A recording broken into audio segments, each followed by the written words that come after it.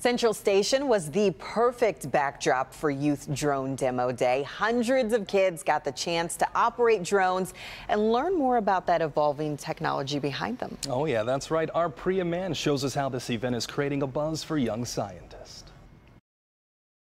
For a lot of kids here today, it'll be their first time flying a drone. Everything from the mini all the way to the giant Matrice. That's a drone. At 7 years old, Jason Beard doesn't miss a thing. The moon up there. I don't know much about it, but he does. While I was in the car, out of the corner of my eye, I saw two white drones all the way over there. All eyes were on the sky Saturday morning. Jason is one of a couple hundred youngsters, most from Detroit, who are getting an up-close look at drone technology. Oh, I just want them to be curious. I just want them to be curious because who knows where this thing's going to go. And so getting them engaged, they inspire us. By the time they reach 15, they can have a FAA Part 107 license and start flying commercially. Now bring it back a little bit.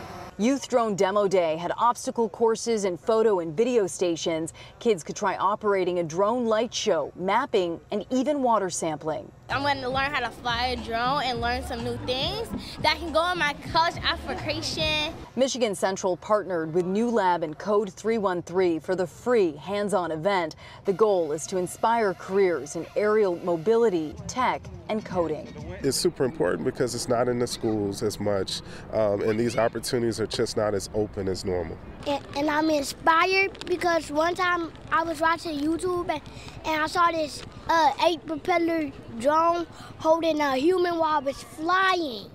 Oh, Jason is quite the character. You know, as mobility evolves, who knows, drone-delivered pizzas could be right around the corner. And for these budding pilots and engineers, the sky is the limit. In Corktown, I'm Priya Mann, Local 4. Drone-delivered pizza, that would be something. Thank you, Priya.